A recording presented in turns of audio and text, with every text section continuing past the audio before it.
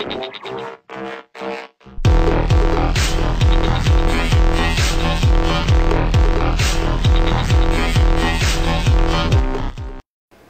guys, today I've got a fun little video here. This is going to be on my LG G-Pad 8.3 inch device, and basically what I'm going to do is I'm going to show you guys how to get root access on this device. So first things first is I'm going to show you what we need to do and show you some prerequisites and settings. So just so you understand where this device is at right here, I'll show it to you. So if we go to software, you can see that it's running Android 4.2.2 and it's on build number 39B. So, and you can see your software version and all that good stuff. So that's what I'm running right here. Like I said, this is the LG G-Pad 8.3 inch device. Nice little tablet, and we're going to get root access on it. So to do this, we're going to go ahead and go to our build number right here, and we're going to tap on it a bunch of times. And once you tap on it about 10 times, you're going to turn on developer options down here on the side, and which is really cool. So we'll say don't show me this again, a little warning. And then we want to turn on USB debugging, so make sure it's checked up here, it's turned on, and then make sure USB debugging is turned on right here. Say yes, and you can back out of the screen, and now your device should be set up to go ahead and get root access on it. Let's shoot to my computer, and we're going to run some stuff on my computer. Okay, so the next step in this process, guys, is going to be to come over here and you're going to download a couple files. So you're going to download this file right here, and which is the drivers, and you're going to download this file right here. So you have a zip, which is root G-Pad, and you have these drivers. So first thing you want to do is go ahead and click on the drivers and do an install of the drivers. This will get everything functioning so that you can get your device working correctly, and go ahead and hit run. I'm not going to do this, I've already installed them. It's very simple, you just walk through it, let the drivers install. Once the drivers have installed, first thing you want to do is come over here to your device, unlock it, grab your USB cable, plug it into your computer, and plug it into your device. Alright, just like that. And you should be able to put it in, well, it says charge tablet right now. I think we want this in, let's see here. You know, I don't actually know what they want to put this in. I'm going to guess it's going to be the MPT. So we're going to put it in that mode. And go ahead and let the drivers install for it. Yeah, that's the mode we wanted, and because you can see up here it has this debugging symbol on it. So if you pull this down, it says USB debugging connected. That's what you want. So we're going to leave it in that mode. I think that's a good mode for it.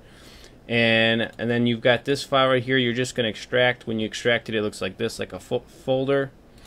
Open it up, and then it's very simple. Just run the root bat, and it just tells you again how to put this thing in USB debugging mode and getting your drivers installed. Once you've done that, just push any key to continue. So I'm going to hit spacebar. Looking for a device, pushing a file. So it says now please unplug USB and go to developer options and disable USB debugging and re-enable it. Once you've done that, reconnect the device. So we're going to go ahead and unplug it and come in here, go back to settings. Right there. Turn off USB debugging here. It says just USB debugging, right? Yeah, USB debugging. And then we'll re-enable it. Say yes. And then go ahead and plug it back in. Alright, there you go. And PC programming. Didn't say anything about this. Just check. I think we're just going to leave it and see what happens. So I'll push spacebar again. Install SuperSU.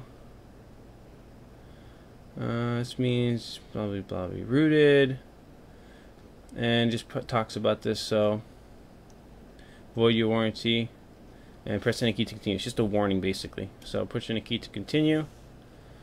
Looks like it's pushing over the files it needs. Go ahead and turn the screen back on. You want to accept this. There you go. And should be done. It says press any key to continue, so let's go ahead and do that. And we'll go ahead and check and see if we have Super Suit in our app drawer. So it should be here. Let's go ahead and look. There you go, Super User right there. And that should be it. You should have a root access on your device. I'm going to download an application really quick and just check that just to make sure it is functioning correctly. So let's give this thing a check over. Alright, so I just went ahead and installed Root Checker on this device just to prove that we have root access, and I'm going to open it up. Just get it from the Play Store. It's really simple. Agree to the disclaimer, hit OK, and then verify root access. There you go, you got the pop-up. That's what's important. And allow, and then congratulations, the device has root access. So there you go, very, very simple. This actually, I would think normally I install Super Suit, but this is actually just installed Super User, which is fine. Either works, and then right there I did that Root Checker application just to prove that I have root access on the device, which I do. So very, very excited about that. Definitely cool, very simple.